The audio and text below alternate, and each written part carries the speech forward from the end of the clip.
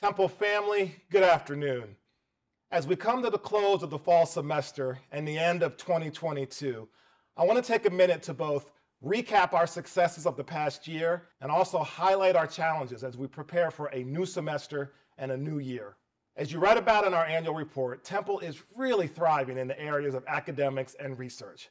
This fall, we welcomed the most ethnically and geographically diverse class in Temple's history. 51% of incoming students identify as of color. In support of this new class and the whole Temple community, we also opened our innovative new Center for Anti-Racism to help guide our best practices in diversity. Globally, our academic programs are growing and thriving around the world, in Rome, in Tokyo, in Beijing, in Jamaica, in Los Angeles. Our students are preparing for the future of work in these global hubs and others with unparalleled career readiness experiences. And our recent delegation to the Middle East is opening additional opportunities for Temple. Stay tuned on that. Our lung transplant program ranks #1 in the nation, and our research enterprise overall ranks 7th in the nation for fastest growth and productivity. These are just a few of the examples of our success, but overall, Temple is outperforming as one of the best and best valued universities in the country. Now, in parallel with our successes at Temple, we're also dealing with two devastatingly critical challenges. One is mental health, and the other is city violence.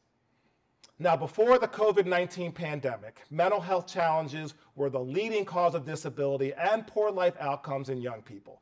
That was before. The pandemic exacerbated these pre-existing challenges, and it's created a never-before-seen crisis of mental health on college campuses. More students need help than ever before, but the availability of support resources nationwide is extremely low. People who need counselors, who need therapists, who need doctors, they can't find them. Here at Temple, our students are hurting. They just need more help. Mental health challenges are severely disrupting their lives, and it's our responsibility to do more to help them. Earlier this year, I established a task force on mental health and wellness, which has analyzed the needs on campus. The task force provided recommendations, and I'm happy with this plan. Our leadership team has already started to implement solutions. The mental health of our students is a top priority. It's complex and it's really hard, but we're doing much more to provide support. Now let's talk about violence.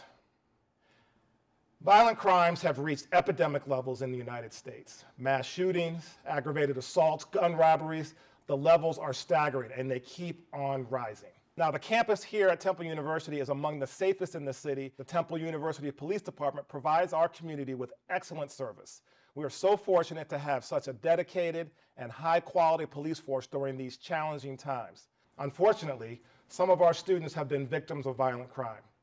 Our community is devastated by these occurrences. We're angry, we're scared, we're vulnerable.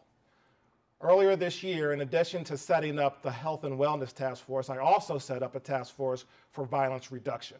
Now, this task force was charged with providing solutions with great care, and in the coming months, we are actively implementing all of their recommendations. But while I think our plan will dramatically help, we need to do more. On the one hand, we can't fully control what happens on the streets of Philadelphia. On the other hand, we do need to do everything we can to keep our students safe. Here at Temple, we've joined the Civic Coalition to Save Lives.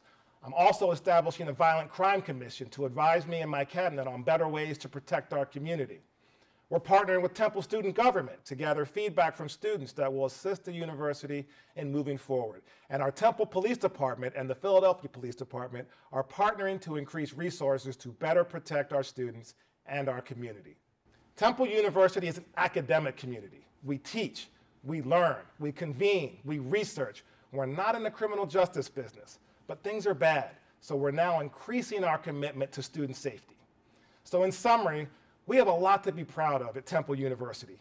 2022 yielded tremendous success, and our community as a whole, we really thrived.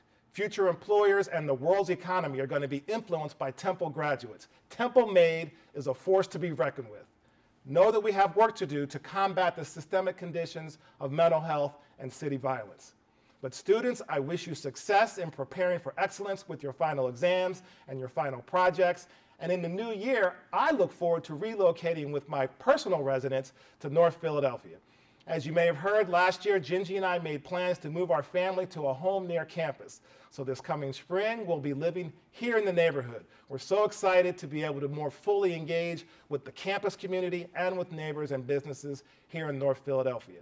So as we close out 2022, I wish you and your loved ones a joyous, safe, and reinvigorating winter break.